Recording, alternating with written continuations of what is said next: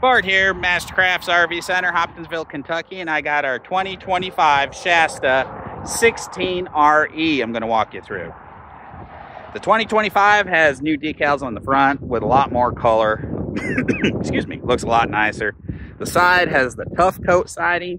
It looks wider, and it is, but it's also got a different skin on it so that the black streaks and stuff don't stick as much. We got two awnings, two power awnings, one along the side. We got one over the back door. Spare tire, nice stable steps on this single axle. We're gonna walk inside real quick where you can see the queen bed.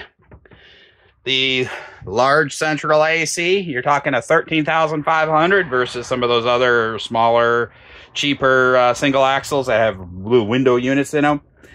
We got the microwave, 2-burner cooktop, and a small kitchen with a sink. Little couch to sit on. Jackknife folds into a bed. 12-volt refrigerator. Yes, it runs off your truck when you're going down the road. On-demand water heater. And then here's the full bathroom. Shower, commode, and a pull-close type door.